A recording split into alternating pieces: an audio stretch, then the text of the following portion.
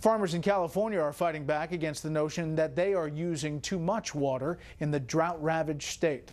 Correspondent William LaJeunesse has the story tonight from Los Angeles. People have to realize it takes a lot of water to grow food.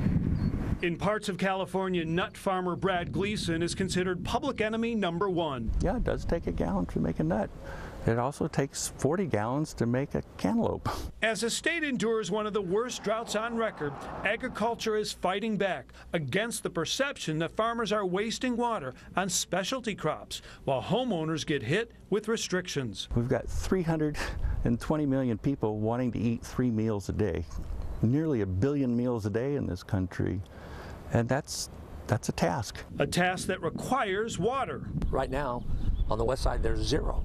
On the east side, there's 0 surface water available. 0 because the state promised farmers water it didn't have, over-allocating up to 9 times as much water than some rivers can actually supply. It also failed to build a single new reservoir in 35 years.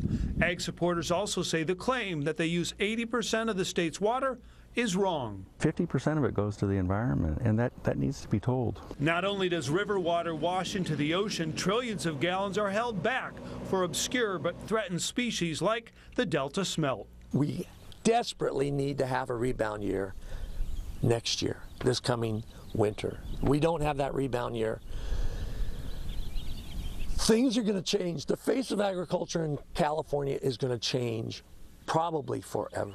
Farmers argue growing food isn't the same as growing grass or filling a pool, that they've already absorbed bigger cutbacks than urban users are just now beginning to feel.